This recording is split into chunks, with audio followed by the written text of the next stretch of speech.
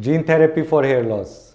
A lot of people have asked me, once I have introduced gene therapy, that why do I call it gene therapy? So first of all, I'll clear that any substance or any product, if we introduce in the body, and it can have effect on our genes, especially when it can change the gene expression, that is what the gene will make, then that is called gene therapy.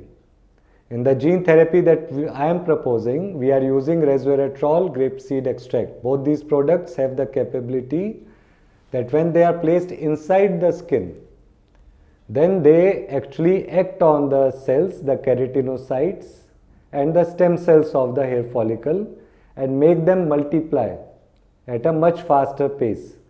So this is how resveratrol and grapeseed extract are directly affecting the gene, making it change its gene expression so that the hair follicle, instead of miniaturizing, becoming finer and finer, starts becoming thicker. So that is why this is called the gene therapy for hair loss.